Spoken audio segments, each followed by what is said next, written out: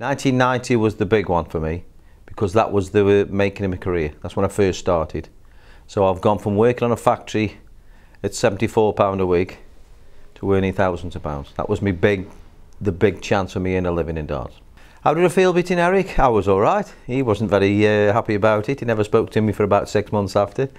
Good, because I got a bit of peace and quiet, but he was all right after that. He was fine. But it was surreal, to be honest with you, because we were practicing together every day. He was the best player in the world at the time, so it was the biggest one for me, that one. 1992, Mike Gregory, yeah. Great match. Lucky to get through it, in fairness. He did have shots at doubles, but I remember him doing 1-2-1s a lot. And then as soon as he got a chance to win the game, he missed. So I'm thinking, just give me a shot. I saw the 1-1 shot, and I got it eventually, the last leg. The only really thing I can remember about that one, because he obviously went to the Circus Tavern, and he had a chance. He hit a 165 lead double eight, and I went out 136 to take the set, and that changed the whole game.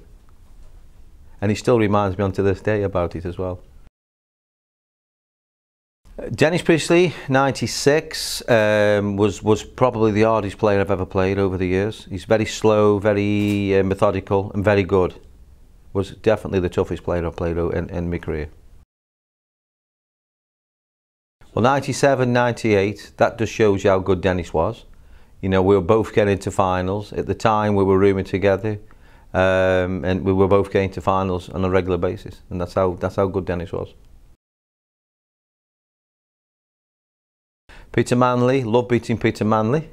The next two after that, I played him in the final, were better for me personally, but yep, Peter was an up-and-coming player, very cocky, very, you know, but also good. Knew he was a really good finisher, so you had to watch him, try not let him get down to a double, because he probably was one of the best finishers.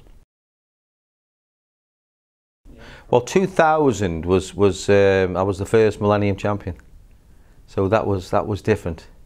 You know, because our World Championship was something like January the 3rd, so I'm the Millennium World Champion, so that stood out a lot for me, that did. Even though it didn't really create a lot of publicity, but for me it was brilliant.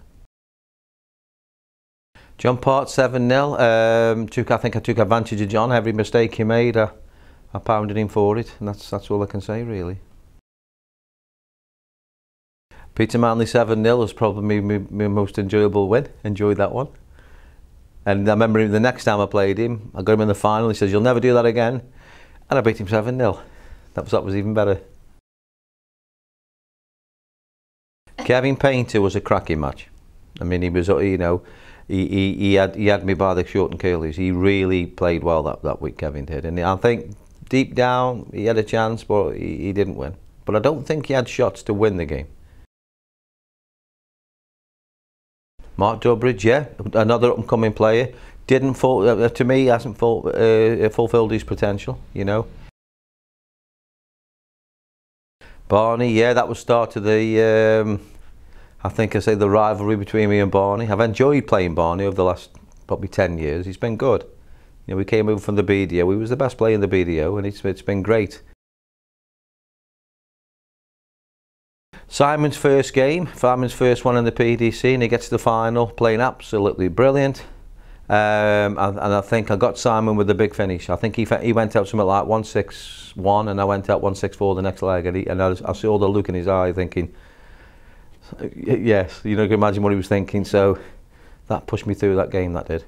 Again, there's always one shot in a match that sorts the men from the boys. Probably the most memorable win for me, as in people were writing me off. I hadn't won it for a few years, and then I was beginning to think, I don't think I will win it again. I even thought myself, you know, I was beginning to listen to people. So that was a big thing for me to win it there. I think you're also doing it at the height of the game as well, when everybody's playing at the best. You know, when I first started, you had about 10 players that could win a tournament. Now you've got 100 players that could win a tournament. That's the difference.